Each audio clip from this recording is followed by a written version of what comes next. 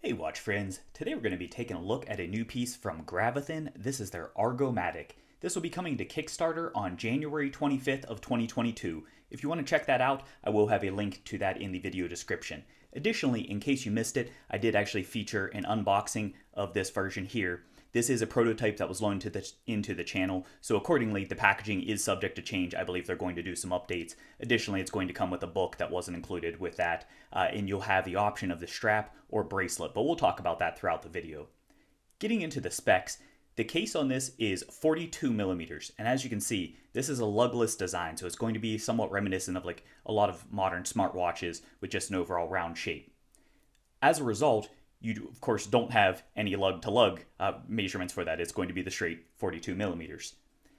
For the lugs themselves, you can see this is kind of a hidden design here, so it's actually tucked in under the case, and this is going to be a strap change friendly standard 20 millimeters. And this, as you can see here, does have quick release spring bars, so you'll be able to swap that out.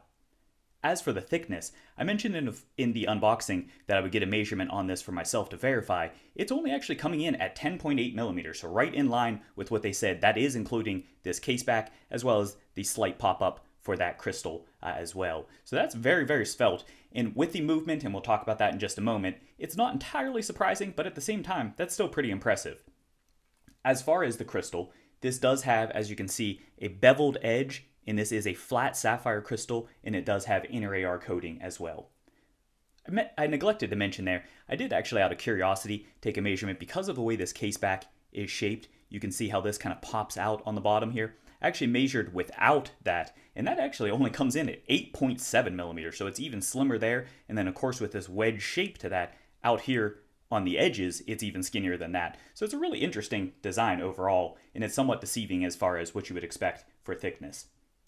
As far as the movement, this comes with a Miyota 9015. If you're familiar with the channel, you've probably heard about this one 100 times. It's a movement that I like a lot. Japanese movement, high beat, has good power reserve, hacking, hand winding, date window at the 6 o'clock position. So pretty much all the bells and whistles that you could expect for the price point. And speaking of price, I'll go ahead and get straight to that.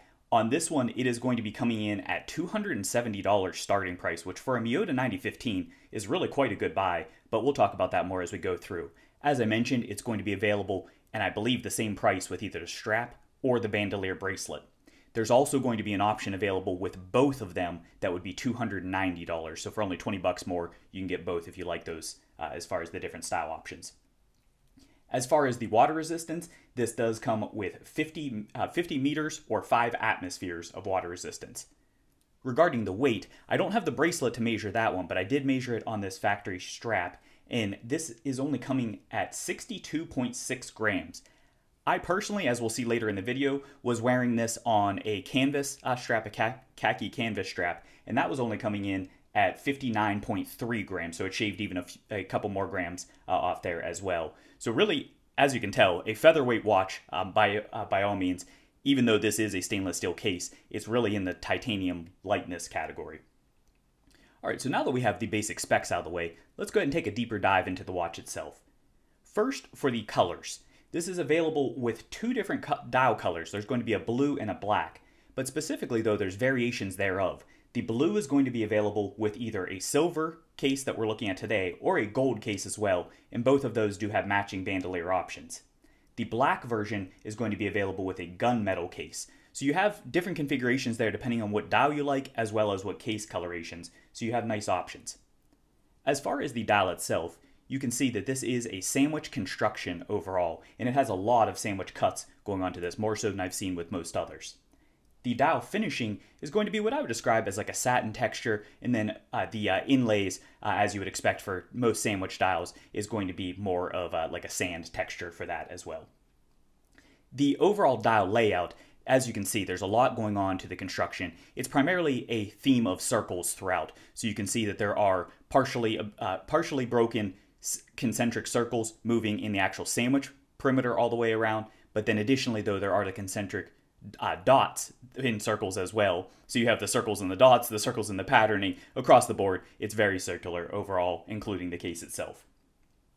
The dial is going to be predominantly printing as you move around. You have at the 9 o'clock and 3 o'clock position, you have the name Gravithin as well as automatic over at the 3 o'clock. Additionally, you'll notice that you have the minute numerals on the interior ring, and then on the outer perimeter, you do have the hour numerals as well. Down at the 6 o'clock position, you can see that there is a date cutout, and of course, as you'd expect with this one, it is circular as well. That is not, as you can see, a color matched date, though I don't believe it's a pure white. It looks to me to be more like a silver white as well. So it does add a little bit of a different look to it than just a plain white date wheel would. As far as the handset, I would describe this as being kind of like a pencil or a sword handset, and it does have a Dauphine style crease down the middle, so it has a nice facet for that, which gives you a little more light play. As far as the texture though, the texture on both the hour and minute hand is going to be a blasted, so it matches with the case overall. It's kind of a satin finish there as well. The second hand is really unique. So the overall theme for this watch is going to be the Constellation Argo. The second hand though marries a little more with the idea of the sextant with tracking for your constellations.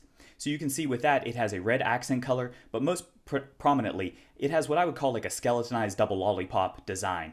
And what's really neat is out towards the tip, you can see that as it moves around the perimeter there, you can see the minute numerals underneath and actually through the second hand. So that's a nice touch and good attention to detail. Shifting over to the loom on this is really impressive pattern. Not only does it have loom on the hour and minute hand, it does not have any in the second hand, but you do actually have the sandwich dial cutouts have a loom applied as well. I will say it doesn't endure quite as well as I would like, however, do be aware, as you can see here, there's a coloration difference between the hands and the dial. However, on the production version, they're going to change. Right now, it has a mix of Swiss on the hands and Japanese BGW9 Superluminova on the dial. It's going to all be BGW9 Superluminova Swiss variant throughout for uniformity. And I'll pop up a picture of that as well so you can see what it will look like. All right, changing back to the case here, you can see the bezel on this is going to be a fixed bezel. It is going to be flush with the case itself, and then it does have a nice slope, so a chamfer cut going up to that to marry that between the case and the crystal. The case itself is going to be what I would describe as kind of like a saucer cut type design. You can see, especially from the front profile, it does have that like saucer undercut to it. So it's a little straighter, a little flatter than a saucer would typically be with its round bulges, but it's reminiscent of that similar type of design and feel to me. The finish on this is also going to be blasted. That's uniform throughout the entirety of this watch, so there is cohesiveness in that regard.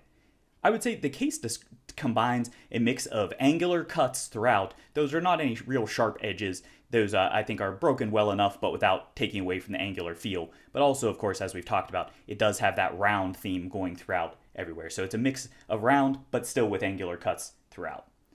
On the crown side, you can see that it does not have any crown guards built into this. Speaking of the crown, this is a very small crown. It's only coming in at 4.4 millimeters. Accordingly, it is a little hard to grip a hold of, but being an automatic, I haven't found that to be any problem. Additionally, it does have a milled groove right here, which makes it real easy to grip a hold of with your fingernails there to pop it out. So I haven't had any problems manipulating this. As you saw, it is a push-pull configuration, so not screw down for this, which is consistent with the overall style. It does additionally have signing out here on the perimeter. As far as the case back, we already took a quick look at this. As you can see, it's an exhibition case back. It has what I would describe as kind of like a raised inlay for that. So you can see it does pop off fairly significantly from the rest of the case back, and it is milled out, which gives this, again, more of that saucer, even on wrist kind of feel that we'll look at momentarily. The appearance to me, I think that this is held in with a press fit. I don't see any kind of keys or any kind of screws, so I would presume that this is a press fit configuration for that. Shifting over to the straps, as we mentioned, there's going to be available with this leather strap that we're looking at today, and there's also a bandolier option that will be available as well, or you can get both of them. This particular strap starts at 20 millimeters, and then down at the last hole does taper to 16 millimeters. On the back, as we already saw, it does have quick release spring bars, and then on the buckle, it is nicely, subtly, and tastefully signed there, though it goes across with just the brand name. As far as the bandolier, we already saw some pictures of that. I do want to mention those will have color-matched options for each of the cases. So whether you go with the gold, the silver, or the gunmetal, you'll have the option to have the bandolier that matches that. All right, so now that we have a better feel for the watch itself, let's go ahead and look at some comparisons. First, I wanted to pull up, this is a Citizen, And as you can see, just a fixed bezel configuration to give you an idea of sizing. With this one coming in at 42, this one's coming in at 40, this gives you an idea of the overall presence. As you can see, certainly a little more dial presence on this one by all means than on the Citizen, though both have a good bit of presence. One we recently looked at, this is the Batavi Architect, and this one's a little bit deceiving. This came in, I believe, 38 millimeters technically, and then 39, I believe, technically, and then 38 once you figure it with the cutback for the bezel. But you can see, though, I think these are fairly comparable as far as overall presence. Again, a little more dial presence on this one, but this with the case does flare out a little more. So that hopefully gives you a better idea of the sizing. With all of that out of the way, let's go ahead and wrap things up with my personal assessment of the positives, some critiques, whether it be for me or that I think others might have, but additionally then wrapping up with a summary. First, I think this has huge value. Overall, for $270 or $290, whether you go with a single option or with the strap and bracelet, I think you are getting a lot for your money. A Miyota movement, good specs overall, sapphire crystal on both the front and the rear, a unique design, a big application of superluminova, etc. I think you're getting a lot for your money. The theming, I think, whether it appeals to you or not is one thing, but the theming, I think, is well done. Playing into the constellation angle, as well as the sextant feel, I think it was married well between these, and I think it is very clear in the design overall as far as what they were going for. Comfort is going to be great. This is, like I said, it's light on wrist, it sits very well even on my 6.5-inch wrist. It has plenty of room because you don't have any lug protrusion, so you're not worried about overhang. As we looked at in the unboxing, it does ride a little bit proud off of the wrist, but I haven't found that to be an issue. It's just something to get used to. It does have a smartwatch feel. The loom pattern, it's really cool. I'm hoping that on the production version, they do pump that up, particularly on the dial, as I mentioned. But that being said, I do like the pattern, and I think that's something that's fun and unique. It's different than the full loom variations that are out there now from many manufacturers, but it still does have a lot of loom applied. And then the design, just really bringing that together, I do think it's a very unique offering available. Again, as unique offering, it's not going to necessarily appeal to everybody, but I think it's well done. As far as the negatives, for my personal critiques, I would have preferred if this had been a 40mm case. So instead of the 42mm, I think it would have fit a little better on my wrist. And I know from some early comments, others agree with me as well on that one, though I do suspect that there's going to be plenty who are glad to see that it's a 42mm. So that's just going to be a preference-based item. The dial, this is one where I do think it's well done. I do think legibility is still there. I think it works just fine, but I will say I do suspect that there are going to be plenty of people who think that this is a little bit busy for their taste overall. So that's something to be aware of. You're going to know that from the pictures, whether that bothers you or not. Loom performance, we already talked about that. I would like to see that kicked up. That's really all I have for this. I mean, at the price point, you really can't complain too much for only $300, and that kind of leaves us with where we're at the end of the day.